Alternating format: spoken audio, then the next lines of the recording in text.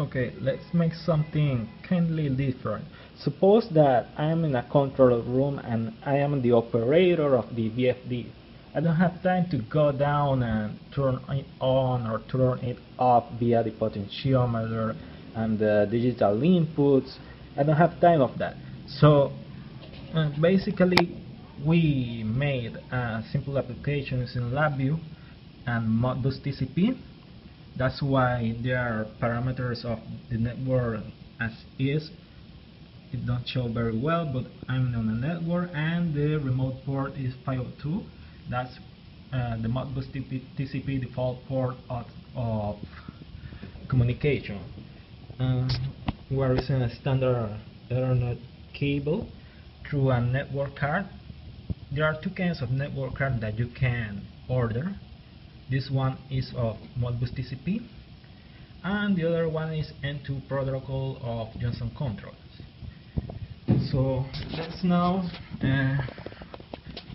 first I change the mode of operation of the VFD in remote mode. I select here local or control and press enter. Right.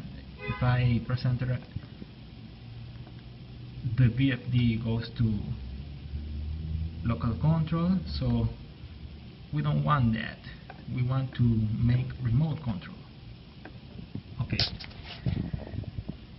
Right now I have my standard VI running, configured on the network, and just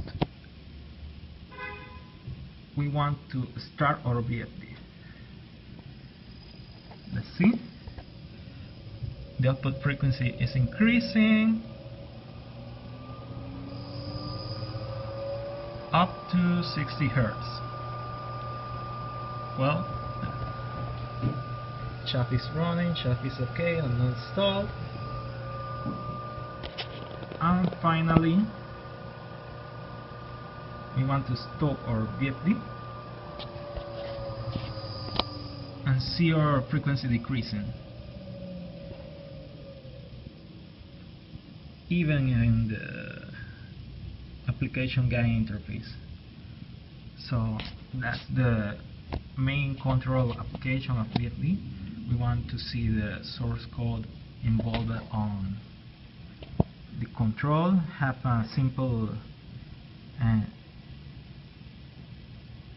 event programming in LabVIEW.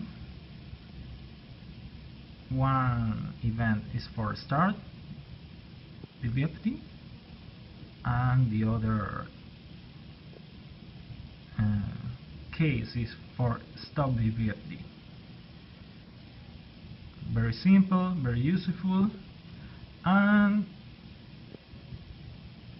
of course it is very simplistic to use Modbus TCP right these ways to control an application remotely. Thanks.